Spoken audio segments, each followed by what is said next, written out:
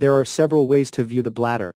First, a transverse scan is performed on the upper part of the pubis. This test can only be done when the bladder is full of urine. Filling the bladder with urine has several meanings. First, it is good for examining the bladder itself. Become an anatomical marker in the pelvis. Also, when examining the uterus and ovaries, the bladder must be filled with urine. Urine in the bladder is used as an ultrasound sound window. It fills the bladder with urine because it allows you to see the organs at the back. You need to fill at least 250 cc to see the various organs behind the bladder. Scan like this in the upper pubis transverse scan. I gave an angle to the foot. If you scan like this while giving an angle to the head, the bladder will be visible. This is the anterior wall of the bladder. This will be the right lateral wall. This is the left lateral wall. And this is the posterior wall. I'll have to check if this surface is smooth, or if there is irregularity. Adjust the gain to see if there is debris, or septum. You should scan while checking this condition. In this state, if it seems to give a little angle to the foot, symmetrical findings appear as if there are leaves on both sides. If the patient is male. When it looked like this, these are seminal vesicles. To symmetrical hypoechoic soft tissues on either side look symmetrical. If male. If you give an angle to the foot after a little more in such a state. Past the seminal vesicles. The prostate is drawn like this on the back. Prostatic hyperplasia, prostate cancer, etc. To see the prostate, there is also a way to do it using a transrectal probe. First, you need to do an abdominal ultrasound scan to get the overall outline. So 20 grams is normal for a normal prostate. How do you indicate the number of grams? Do a transverse scan like now, and measure the AP diameter. Measure the left and right width. So, measure the length of the anterior wall and posterior wall. And measure the left and right width. And measure the longitudinal length. The longitudinal length cannot be seen in the upper pubis transverse scan now. We will continue to explain the longitudinal scan of the upper pubis. As seen in the longitudinal scan, the bladder is visible. The prostate looks like this in a triangular shape. If you measure it here, it's just the longitudinal length. And here we have to multiply by 0.5. This is the number of grams for the prostate. Therefore, you can do a translongitudinal test and immediately indicate the number of grams. When performing a longitudinal scan of the upper pubis, a longitudinal scan is also performed. Left in longitudinal scan, a right side examination will reveal the entire bladder. Bladder is visible on the posterior wall of the bladder. This corresponds to the seminal vesicle.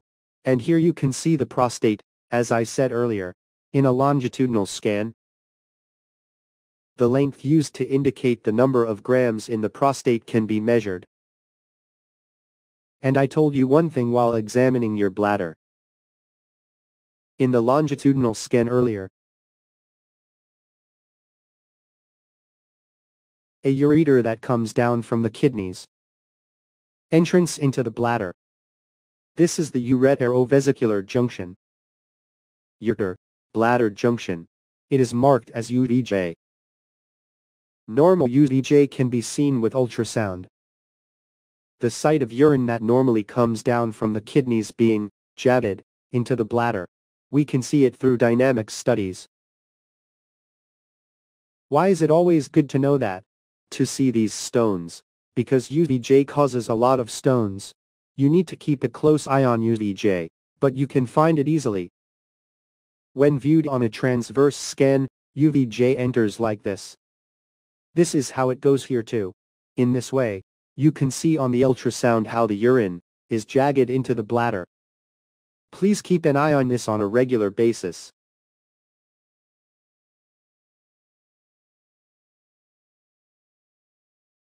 To see the bladder, a transpubic transverse scan is required. As now, the bladder is filled with urine and tested. Start at the feet and work towards the head. When the examination is done while gradually giving the angle, the appearance of the bladder can be seen. Now, the anatomical structure. Now this is the anterior wall of the bladder. This is the right lateral wall, left lateral wall, and it becomes the posterior wall. If it looks like you want to scan the probe like this with the angle a little more towards the foot, now I can see some hypoechoic structures that are black on both sides. This is seminal vesicles. It becomes the seminal vesicles seen from the posterior wall of a man's bladder. If you give a little more angle downward from the position where the seminal vesicles are visible, there are things that look like an oval like this. This is the prostate. A normal prostate weighs less than 20 grams. A way to measure the normal size of the prostate is AP diameter. That is, we measure from here to here. This is the anterior wall. It's the posterior wall. And measure the left and right width.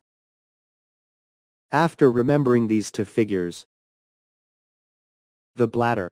When performing a longitudinal scan of the upper pubis, it will be drawn like this.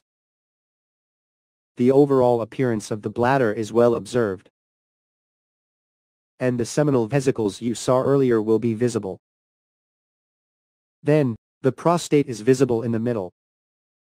AP diameter. Measure the left and right width. After that, measure the length of the end, and multiply these, 3, to get 0.5. Because it will be a way to measure the prostate in grams. Please reconsider those numbers. AP diameter, left and right width, and measure the longitudinal length.